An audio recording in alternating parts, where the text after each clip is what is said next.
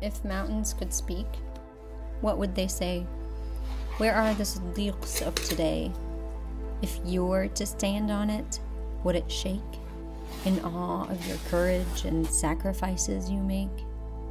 O Uhud, how did it feel, having a prophet, Siddiq, and 2 martyrs?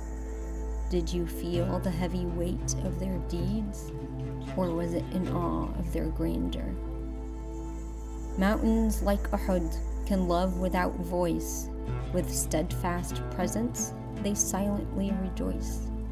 If nature can teach us, why do we falter? Why do our hearts seem to veer and alter? If a mountain can love and tremble in awe, how can our hearts remain hardened, raw?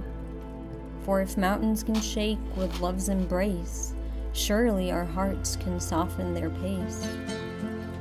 I'm not sure what I've accumulated or how I would appear to you.